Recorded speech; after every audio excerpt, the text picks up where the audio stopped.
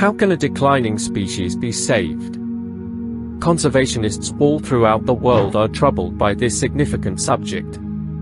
There now has 41,415 species on the red list, including 16,306 vulnerable species of mammals. Many of these species are endangered due to climate change, habitat loss, poaching, and natural predators. While some species like the almost extinct northern white rhinoceros receive considerable attention, others vanish with little notice. But occasionally, certain animal populations are able to rebound. People all throughout the world are encouraged by these conservation success stories and believe that additional species may be rescued. Here are 10 species of animals that survived extinction.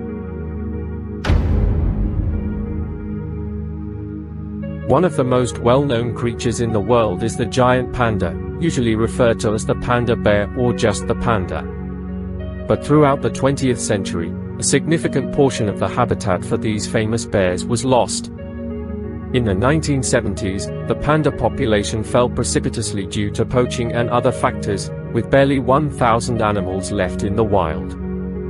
Since bamboo shoots and leaves make up nearly all of their meager food, they are especially vulnerable to famine. They also seldom spawn, making it extremely challenging for them to organically rebound if their number falls too low. The panda has been the focus of one of the most intense and well-watched conservation programs ever during the past 50 years. To aid these animals that had survived the threat of extinction, the Chinese government erected various reserves and severe rules prohibiting the shooting or sale of pandas. These initiatives have led to estimates of the number of pandas in the wild being approximately 3,000.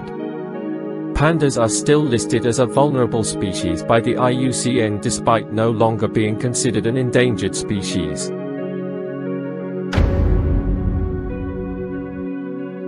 The biggest vulture and land bird in North America is the California condor.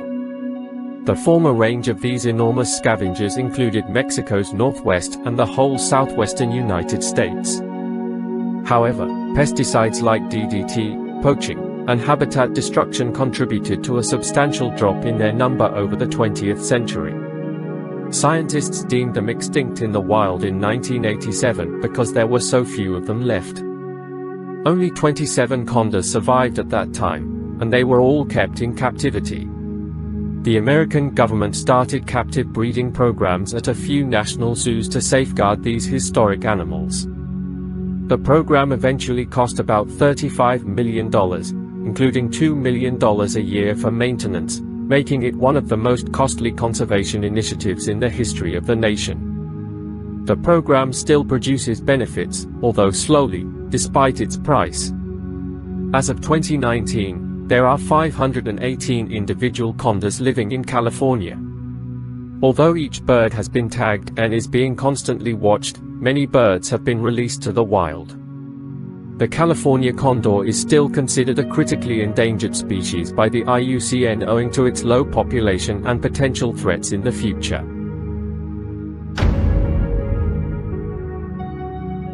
One of the two subspecies of white rhinos is the southern white rhinoceros. Southern white rhinos nearly became extinct at the start of the 20th century, despite being more numerous than its rarer relative, the northern white rhinoceros. When their number was ravaged by poaching and habitat degradation, biologists first believed they had become extinct. Then, in 1895, they found a small colony on a single South African wildlife reserve, consisting of just 20 people. Conservationists invested a tremendous amount of effort and money on repopulating the population during the previous century. Nearly 19,000 to 21,000 southern white rhinos are still alive today, mostly in South Africa. They serve as one of the greatest illustrations of animals that survived extinction. Although some of them are now found in the wild, they are mostly found in zoos and in exclusive game reserves. Due to risks from poaching and habitat degradation, the southern white rhinoceros are still classified by the IUCN as a near-threatened species, despite their amazing comeback.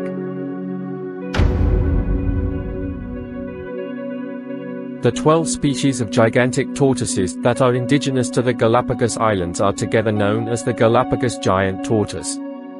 With a weight limit of 919 pounds, they are the biggest species of extant tortoises. Their extended lifespan, they may live up to 177 years old, is their other notable characteristic in addition to their enormous size. They nearly went extinct in the 20th century, despite their long existence. They saw a demographic drop from over 250,000 in the 16th century to about 3,000 in the 1970s. Numerous causes, including overexploitation, habitat loss, and alien species predation, have contributed to this reduction. Galapagos tortoise hunting, trading, and export are currently prohibited by law, and environmentalists keep a tight eye on the species' population levels. The majority of the surviving tortoises are kept in predator-free natural areas. Additionally, conservationists created captive breeding programs aid in promoting reproduction among surviving individuals. Around 15,000 Galapagos tortoises may be found globally, making them one of the species that survived the end of time. Due to their sluggish growth rate, delayed sexual maturity, and variances across island species, the IUCN still ranks them as vulnerable.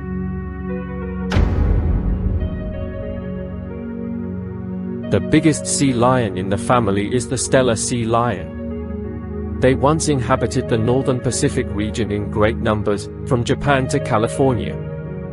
However, in the 1970s, their western population in the vicinity of Alaska and the Aleutian Islands plummeted for unidentified causes. By the 1990s, the population had decreased by 70% to 80%, reaching a low of 18,000 people.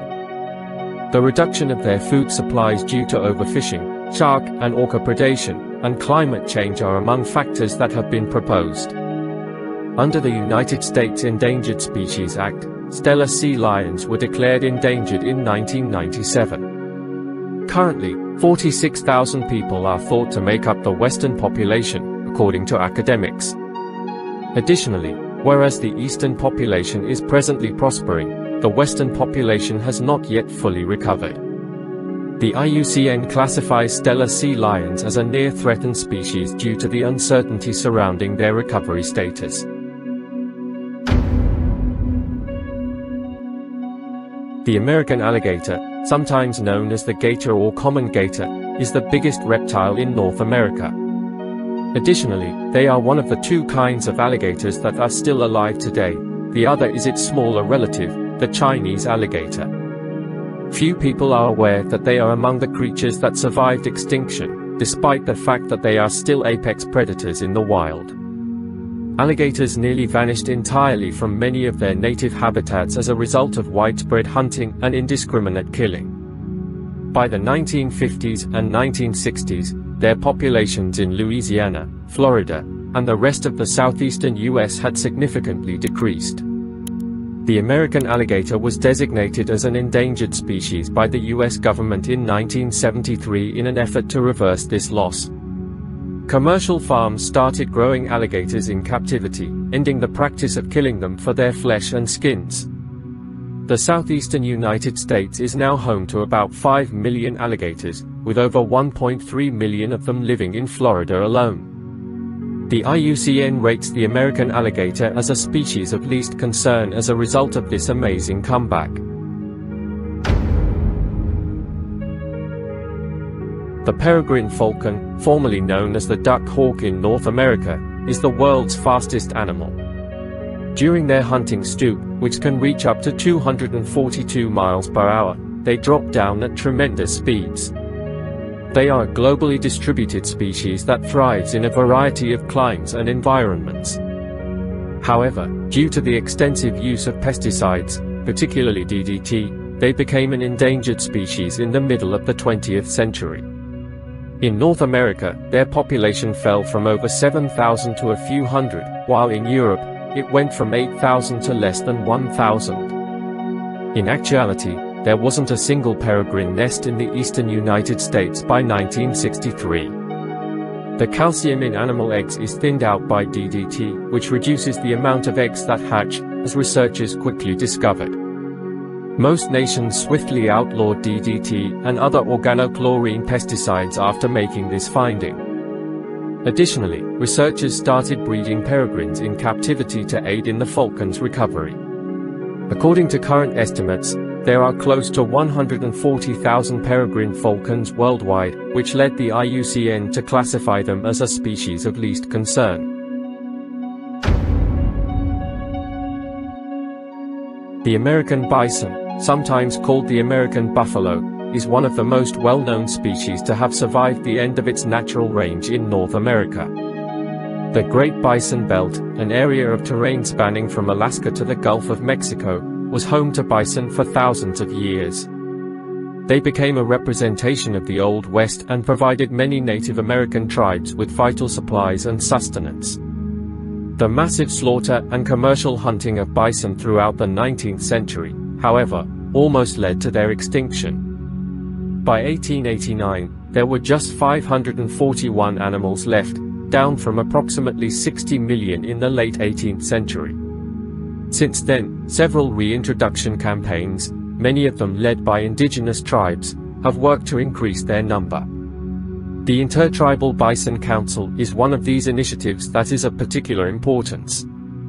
Today, more than 300,000 bison roam North America, mostly on private property.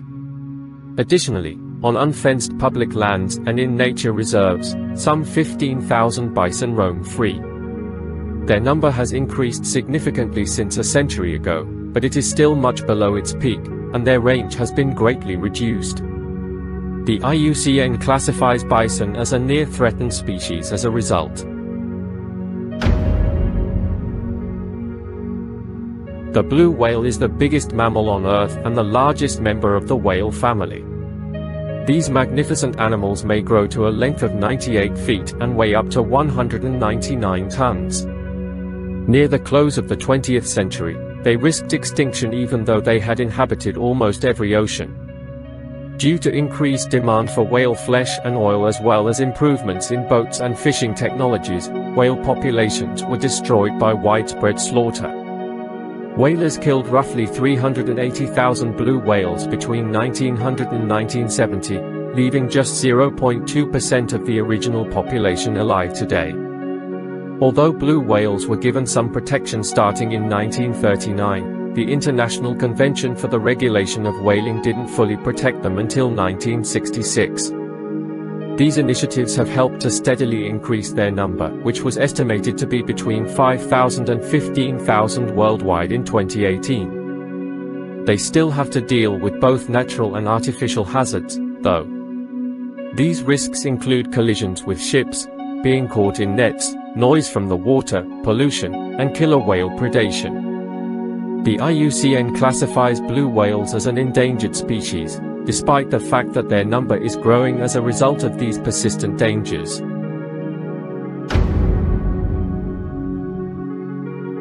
The bald eagle is one of the most recognizable eagle species in the world and the national bird of the United States. These powerful raptors are only one of the numerous species that survived the 20th century's extinction crisis. Various sources place their early 18th century population between 300,000 and 500,000. Unfortunately, their population was drastically diminished by the use of the chemical DDT, habitat degradation, illegal hunting, and pollution. Only 412 nesting pairs were still present in all 48 contiguous states by the 1950s. The Bald and Golden Eagle Protection Act of 1940, approved by Congress to save their extinction, outlaws shooting or hunting bald eagles. Bald eagles were given further protection following their listing as an endangered species in 1967. Bald eagle populations are once again thriving across North America because to a concerted effort by governmental organizations and conservation organizations. Today, the lower 48 states are home to more than 316,700 different bird species, according to biologists.